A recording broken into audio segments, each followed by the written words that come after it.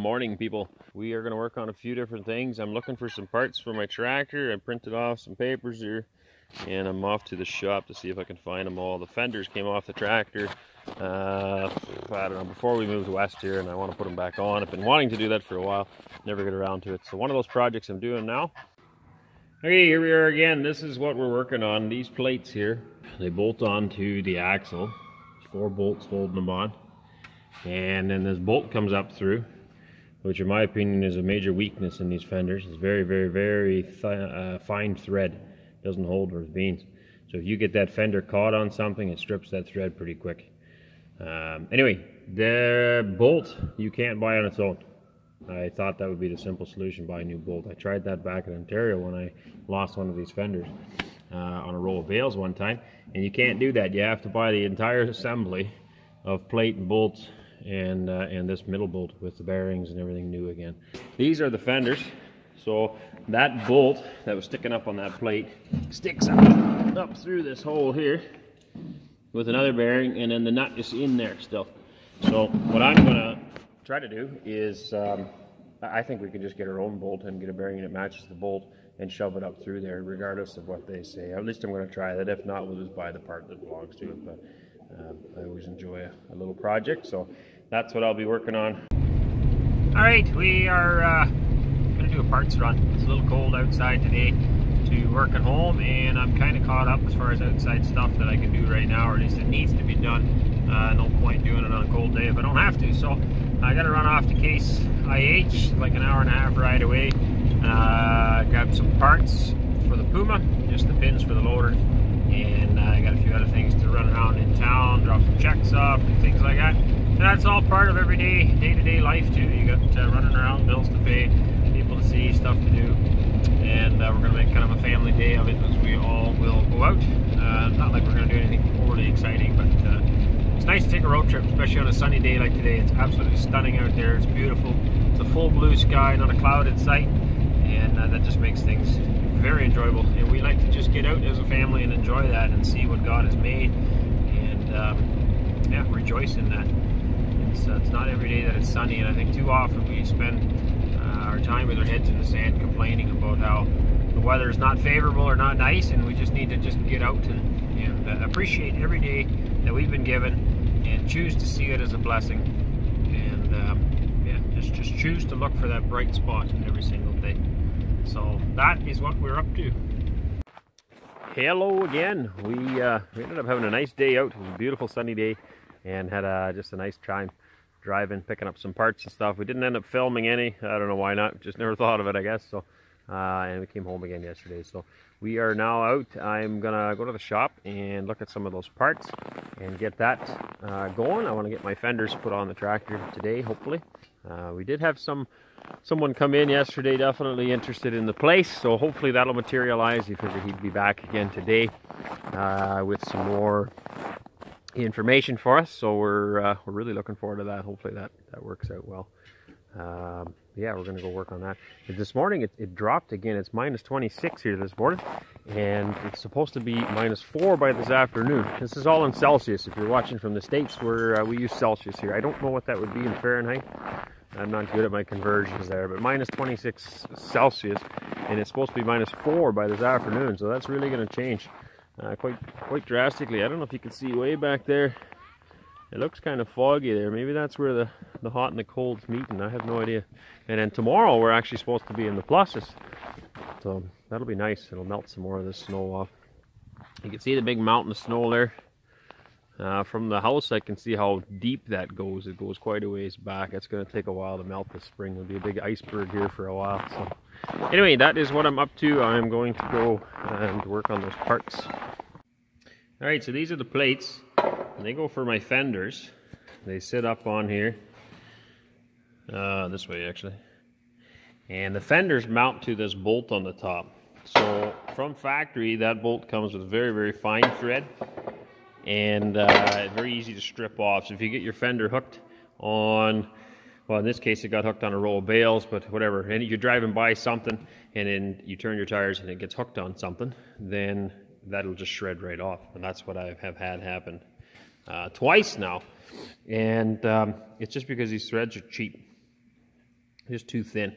So I brought it to the machine shop this time. This part here, this plate with the bolt, is $210 from Case. And the nut that comes with it is another $30 or $40 just for the nut. So I took it to the machine shop this time instead and got them to rethread it and make me a new nut, which for both of them plus a cylinder job that I had them do, I needed a cylinder repaired. For all that together with tax was only $120. So definitely a wise idea there. So I'm going to bolt these back on. It goes 4 bolts on each side. This guy here is so when the fender turns, this is a stop, and it can only go so far. The idea is that when it's on a tire and you turn your tires, you want it to be able to turn with it. But of course the tire turns pretty sharp and you don't want your fenders to hit here. So there is a stop as far as how far it goes, and then they're spring loaded, so they'll spring back again if you turn them just by hand. So looking forward to getting them back on. I always like the look of the fenders on here, and it also keeps a lot of mud from splashing up. I haven't driven in any mud lately, but like on this side per se, it'll all splash all the way up the fuel tanks here and up onto the windows, and it just makes a mess. So it'd be nice to get them put back on again. There's the bolts there. We stuck them back in the holes. And all right, so I got the bearing to slide on there nicely. Spins great. We're going to mount that onto the tractor. So this is for this side over here. So pull those bolts out and mount this on. So I got that bolted back on, but I did notice that when I put this bearing on, just the tool I was using a big socket to get it to sit, and I've got a couple burrs here. So I'll file those off because the fender component sits over top of this, and then another bearing slides in on top of that. So I don't think it's going to slide over there. So we'll file that off.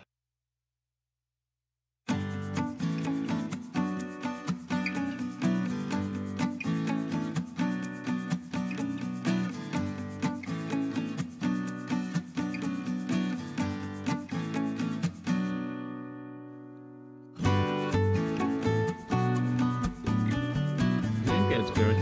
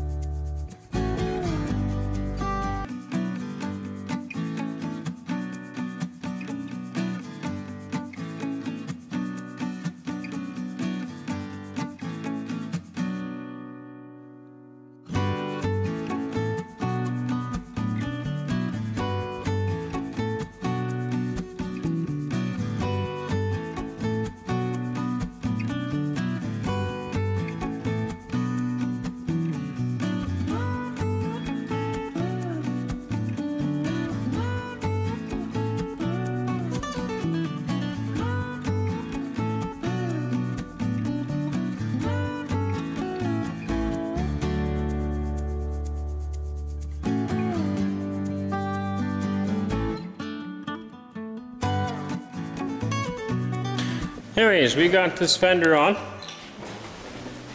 I gotta adjust it yet. You can see the gap down here is too big compared to this gap, so I gotta get it all adjusted into place. But at least the rethreading worked. We had a bit of a time getting this guy on, but he's on there now. So anyway, when you steer sharp enough, this would hit the fender could hit the side of the tractor, and it's spring loaded to prevent that, so that this can bend and then it just springs back into place. So they're pretty cool, but we got to adjust all these bolts and stuff. All right, got her done. Get back outside now again. And it's actually, whoa, slippery here. It was minus 26 like I told you this morning. It's now around minus 6 already. It's warmed up that much. So, and in the sunshine, the snow and stuff in front of the shop here is actually melting. It's amazing how much difference that can make. So we're looking forward to that warmth. I'll give you a glimpse of this sucker here. So I managed to straighten that. This one here is the one that was bent. You straighten it right up with a bit of heat. Looks like this corner maybe I could do a little bit as well, but not too bad. Got her back on again, which is good. It's been off for too long. Made an awful mess cruising down the road last year, going to different farmers and stuff. But now she's back together, and we got them adjusted. So. Next project for today is getting my camp trailer pulled out. It's sitting back there in the snow, and I want to get it pulled out of there and brought up, and well, I'll show you what I'm going to do on it when I get it pulled up, but I want to make a spot for the generator on the back of that. We're hoping to go away for a bit in a number of weeks and start looking for some possibilities for new homestead and where we want to go. So we have a few places and a few ideas of what we would like in a homestead. Our plan in a future video for that as well, just kind of highlighting some of the main things that we feel we would need to have a workable homestead, to have something that's going to function and work well for our family, be profitable spiritually and financially. And yeah, so we have some ideas, and there's certain places where we can do the things that we would like to do, and we're gonna tour around some of those areas. So hopefully start that shortly. But yeah, I want to get the trailer ready to go.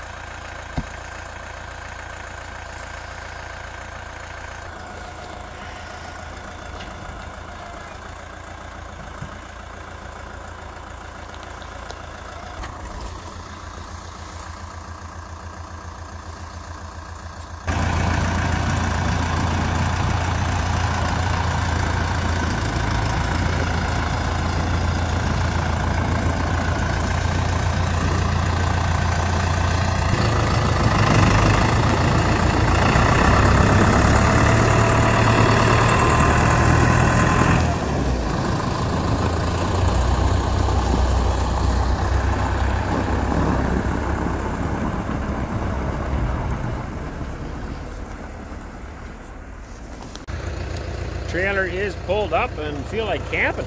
Can't imagine driving down the highway like that though. Well, it would be kind of fun.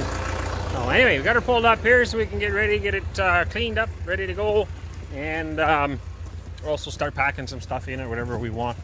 We built this bike rack on the back.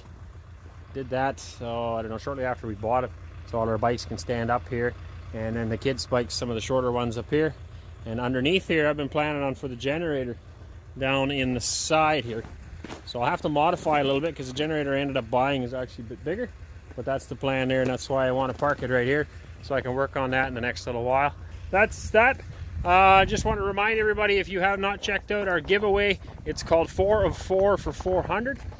In honor of getting to 400 subscribers, we wanted to do another giveaway, and we also wanted to include some other YouTube families in that. So I think it's a lot of fun. I think the people that have done it so far, they all seem to think it's been fun. So I want to encourage you, if you haven't checked that out yet, go do so. Look at those other channels, watch those videos. If you want, you can subscribe to them, and also just leave it in the comments that Countryside Acres sent you, and you will be eligible in our draw, and we're going to do that this coming Saturday. So don't forget about that and get in on that, and thanks for watching. Talk to you later.